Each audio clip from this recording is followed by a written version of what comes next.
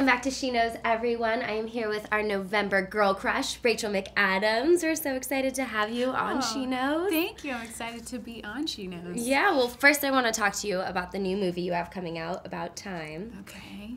What initially attracted you to this character and the storyline? Because you've done a few time-traveling movies. I know, it's weird. it's starting to be a theme in my life. I don't know what that's about, but I loved just the sentiment behind the film, and about living each day to the fullest, and I really wanted to work with Richard Curtis. I'd heard rumors that it might be his last film, so it seemed like a kind of a last chance type of thing. Well, the movie is great, and it has that moral of appreciating the little things and every day just taking everything in. What have you learned about life and love and your experiences so far? Well, I think it's just that. It's that sort of, this idea that if you could go back and change it, would you really? And sort of embracing the messiness of life and the so-called mistakes that are in it, and maybe they lead you to something greater, and they develop you as a person, and they develop your relationships. So it's sort of, trying to take a new approach to all the curveballs that life will inevitably throw your way. Yeah. Is there anything you would go back and change in your life? You're probably going to say no. Right, that's the right answer. Actually, I would not paraglide ever again. Paraglide? I would take that one back. What happened? It was fine. I obviously survived, but barely. I mean, it was just so terrifying, and the whole time I just couldn't wait to be on the ground. I didn't enjoy 1 second of it, and I kept telling myself, "Enjoy this. You're never gonna do this again. You're over the Alps." It was, in theory, amazing, but too scary. Way too scary. I thought, what was So I are you thinking? not an adrenaline junkie? I can be a little bit, but that was just like, I'm just up here in the wind in the world, and all I can see is my little feet, and I thought, that can't be right. If you're supposed to go by paragliding, then, gotta let it happen, I suppose. Yeah. Is there anything in your bucket list that you do want to do?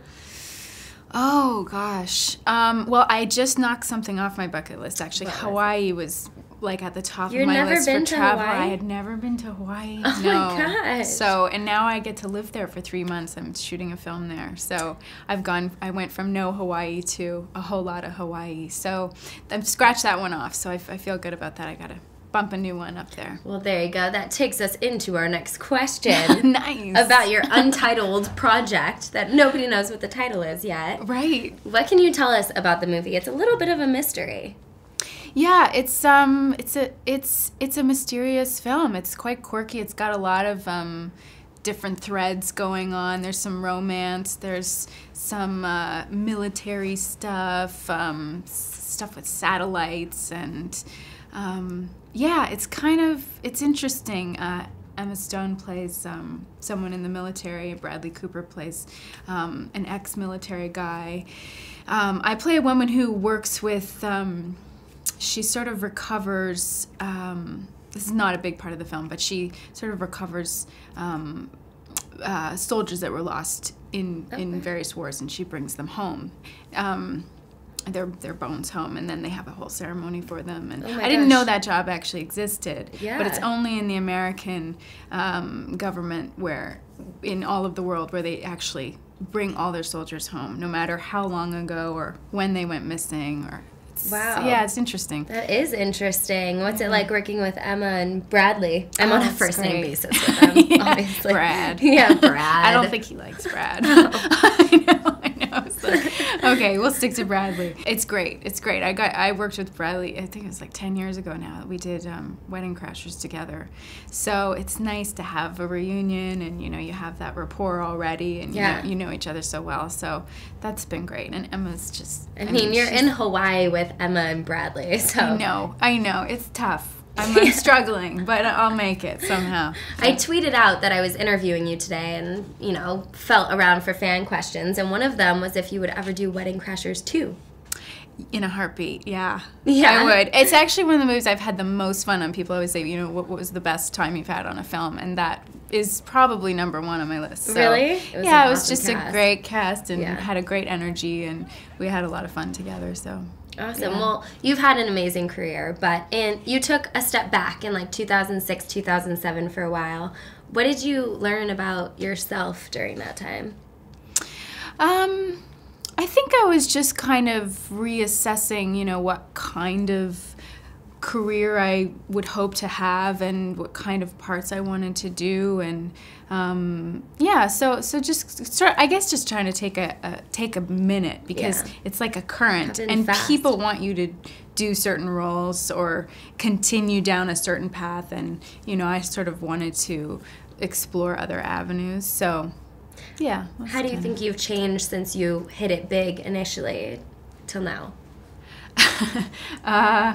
Oh God, I don't know. A lot. I don't know. I mean, I feel like I learned so much on every film. You know, it's a steep learning curve, and I've you know, been so fortunate to work with some of the greatest actors in the world, and makeup artists and hairstylists. So I don't know if I could pick out one thing, but it's been a real education. Yeah. Well, everyone has this idea of fame and celebrity status, but what are the best and worst parts of it? This is always my favorite question. It's a good question. It's a really good question. I guess, I mean, I don't know. I love the traveling. Like I said, you know, being able to go to Hawaii and not just hang out for a week, you know, you get to like actually live there and go to the local grocery store and get to know people and what it's like. You know, I always think that, like, oh, I should just move to Hawaii, and, you know, but really home it's the same everywhere. It's just a little bit different. So it's nice to get, to dip your toes in those waters, but then, you know, just go home at the end of the day. So that's, I think, one of my favorite parts. And the least favorite, I don't know, these shoes. I mean, they're a blessing and a curse. They're so, you know, lovely, and, you know. You'd rather have some flats or boots on? Give me a ballet flat, yeah. All right, the shoes. So some fun facts about you that I learned. Well, you're an environmentalist. It's a big thing for you. I like the planet. Yeah. It's my favorite place to be. Yeah. Well, that's good. I'm glad that's your favorite place. What got you started and passionate about that? It actually started with food, which is where so many things start for me. I love food. We have so much in common. Oh, cool. We like the planet and food. We like to eat. Yes.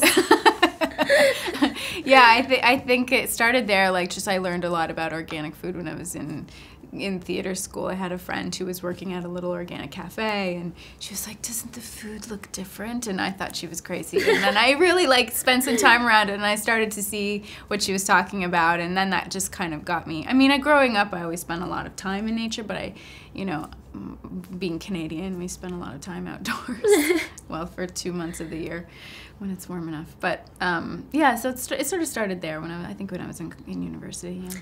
Well, speaking of food, I know you worked at McDonald's. I did. I know, the opposite of environmental. You gotta tell us a story from McDonald's. Oh, I was terrible. I was not a great. Well, I would get a little bit flustered, you know, when it got really busy. And one morning, I poured the orange juice mix into the wiring of the orange juice machine. I sort of missed the place it was supposed to go, and it started smoking and short-circuiting, and no one could have orange juice that morning, and the customers were up in arms, and I almost lost my job. McDonald's. I know. Oh, man. Those days were tough, but yeah.